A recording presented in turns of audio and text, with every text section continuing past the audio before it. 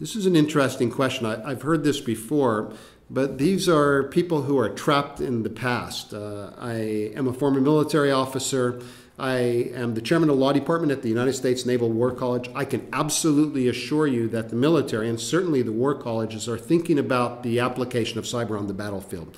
It is at the United States Naval War College, one of our main efforts is to understand the threat that is posed by cyber to the United States, but also to understand how we can leverage cyber on the battlefield to, for example, avoid civilian casualties or to protect our own forces. So if I had to think of any one topic that was at the forefront today of thinking about warfare, it certainly is cyber.